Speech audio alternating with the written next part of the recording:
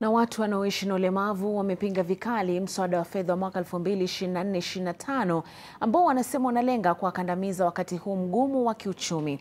Na kulingana na jamii hiyo maalum, mswada huo utasababisha baadhi ya huduma kuwa ghali zaidi kwao na wangetaka serikali iutupilie mbali mswada huo wa kifedha.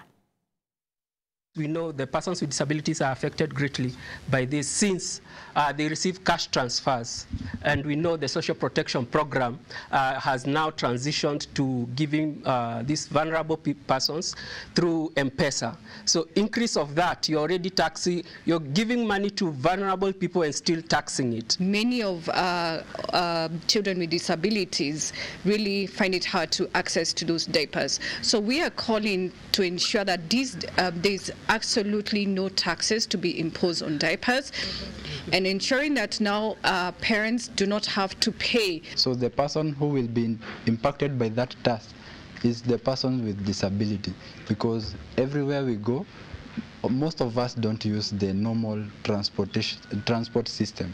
So we use Ubers and other things so that we can go where we want to go because of mobility.